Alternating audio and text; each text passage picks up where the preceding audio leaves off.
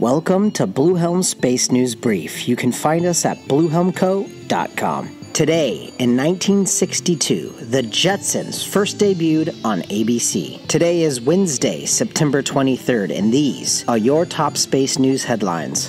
Commercial spaceflight company Blue Origin is considering development of commercial space stations, with NASA as a potential early customer. Blue Origin posted a job opening September 18th for an orbital habitat formulation lead at its headquarters in Seattle suburbs of Kent, Washington. That individual will be charged with leading the company's development of commercial space stations in low Earth orbit as a new product line. Quote, to develop Blue Origin's vision of millions of people living and working in space, humanity will require places for them to live and work, space destination systems in which value-creating economic activity can occur, unquote. The company states in the job description. The article continues, quote, LEO habitable stations, learning from but going beyond the ISS, are a first step, unquote. The job link is in the show notes.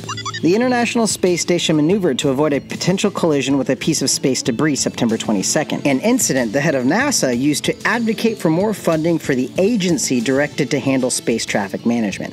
The European agency signed a €300 million or $352 million contract with Airbus Defence and Space on September 21st to develop an ice monitoring satellite for the European Union's Earth-observing Copernicus program. The Copernicus Polar Ice and Snow Topography Altimeter Mission, or CRISTAL, planned launch in 2027. The European Union intends to use CRISTAL to monitor the cryosphere, which includes all the areas of the Earth's surface where water is found in solid form. Specifically, the satellite will gauge the thickness of sea ice and snow that covers it, both of which are key indicators to predicting climate change.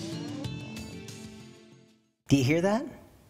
That's the sound of no worries. That's future shredding. Contactless on-site shredding from LA to Orange County. We provide residential and commercial service to meet your needs. You don't have to believe me. Go ahead and check out our Yelp reviews. Our friendly staff is here to meet and exceed your needs. So give us a call at 562-426-0557 or visit our website at futureshredding.com to set up a reoccurring or one-time purge shredding service. Again, that's 562-426-0557 or futureshredding.com.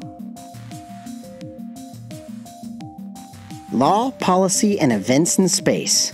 NASA and the U.S. Space Force have signed a Memorandum of Understanding, or MOU, outlining areas where the two agencies will collaborate. Created 9 months ago, the U.S. Space Force is in the process of standing up its organization and cementing relationships with U.S. and allied partners. The MOU replaces one signed in 2006 between the Air Force and NASA and has a strong focus on synergies between NASA's planetary defense and Space Force's space domain awareness responsibilities.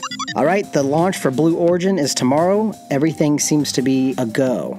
Fun news, I've included an article about Tom Cruise going to space for the movie. Ryan Chu's very excited about this one. Legitimately, he asked to do a podcast just on Tom Cruise. I told him yes, so get ready.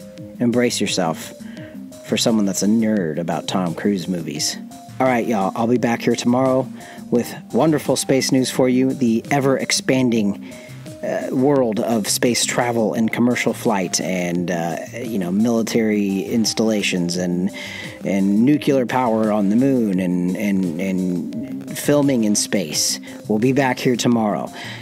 Tell somebody about it, subscribe, rate, review, and drink your water. Talk to you tomorrow.